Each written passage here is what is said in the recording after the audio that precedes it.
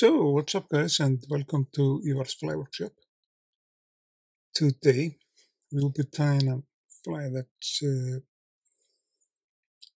by Mr. Herbert Welch called Black Ghost, but in a version by me. We are using a wet fly, RX wet fly hook number 10 for this, and we are using a Semperfly Nano Silk 50 denier for the thread. As I said, this fly it's not, of course, designed by me, not at all. It's like the Herbert Welch Black Ghost, but this particular version is something that I've been using for years here in Iceland with great results. And it's like kind of like a not a scrapyard or scrappy fly at all, but I'm using like rests and remains and stuff for it. So we start by attaching the thread to the shank of the hook, and we are using like those old-fashioned eyes from the bathtub chain eyes, just a small one. And remember, this is a hook size number 10. For the tail, we are using both orange and yellow hen or cock feathers. It just depends what you have. They will both do the same. And and I'm mixing them together simply to get like a sunburst take on this one. You can use both colors. You can use just yellow like the original pattern is, but you can also use only orange. It's kind of all up to you. But the reason I'm tying this fly is because it's been amazing how well this fly works. And this size is like a mini streamer. It's just simply amazing. And when you're done with the tail, you'll attach that down.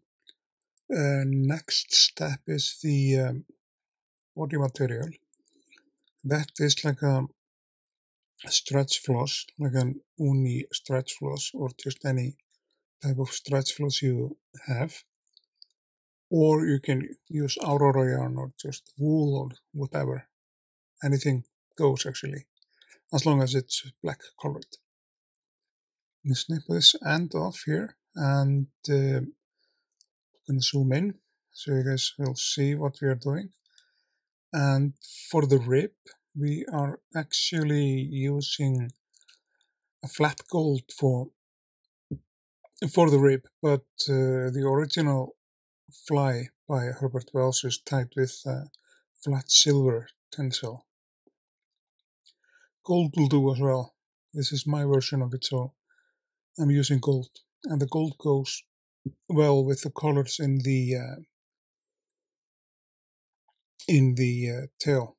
It kind of as you see, it merges with those two colors of the orange and yellow.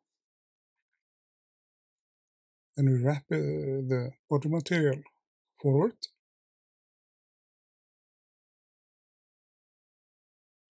Catch that with our thread, and we are good to go. We'll snip off the remaining body stretch, and we'll just use it for the next fly. Then we will wrap around the rib, which is the golden or the flat gold tinsel.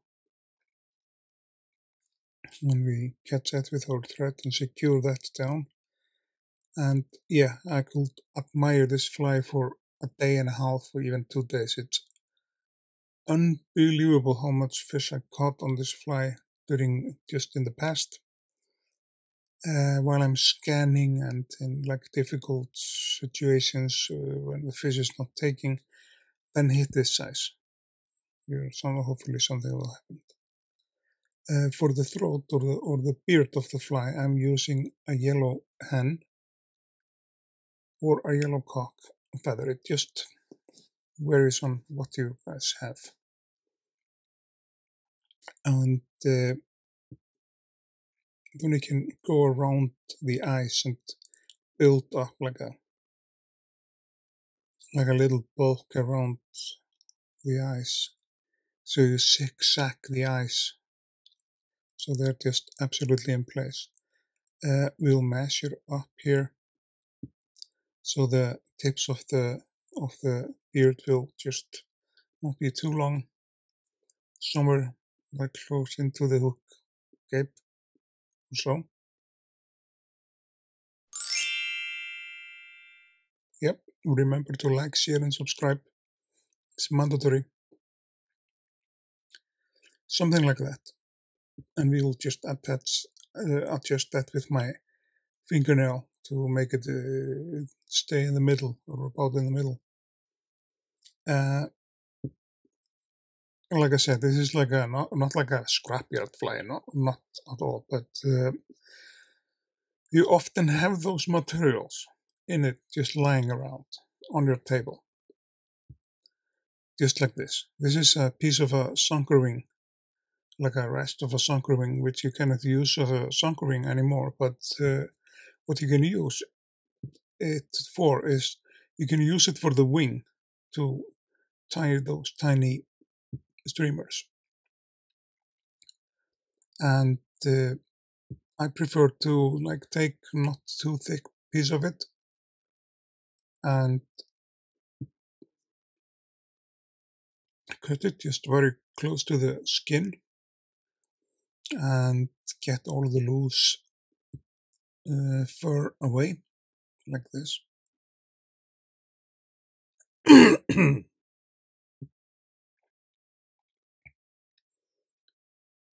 Then we measure out the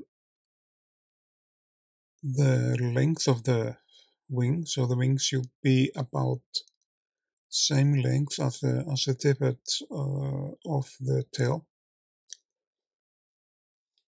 And to get in better control of this, I just wet my finger just like with a little drop of saliva and apply that to the fur. That way, with it like this, wet, it's going to be much easier to control and tie it down. And to make it even, we'll just snip off the end, and then we are ready to tie in the wing.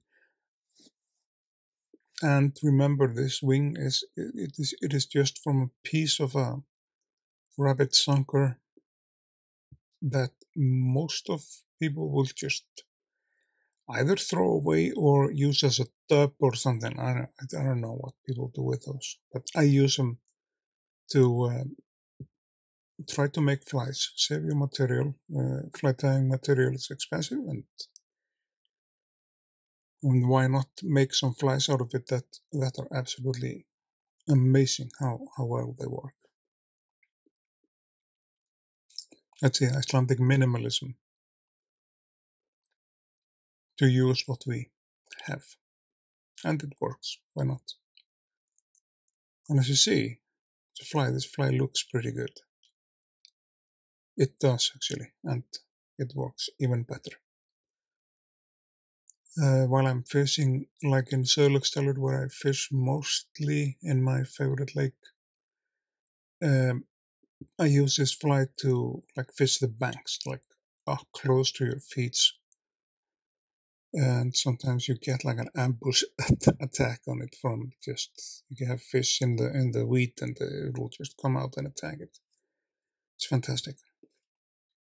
So we built up the head, and I'll just do some whip finishes, like a couple of them, and we'll apply the UV resin on the head of the fly.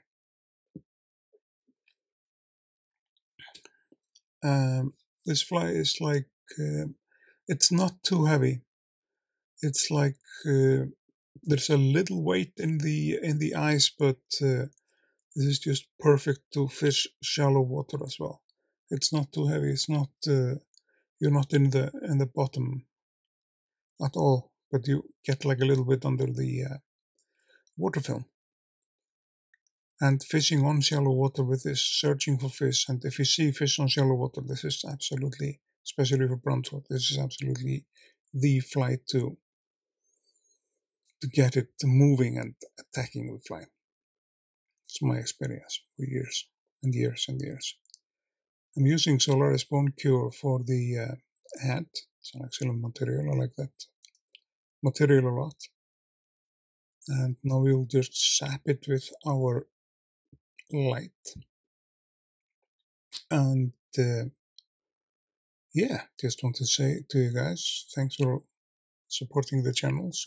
Thanks for watching, and remember to like, share, and subscribe to the channel. That's mandatory. And I will see you guys in the next one.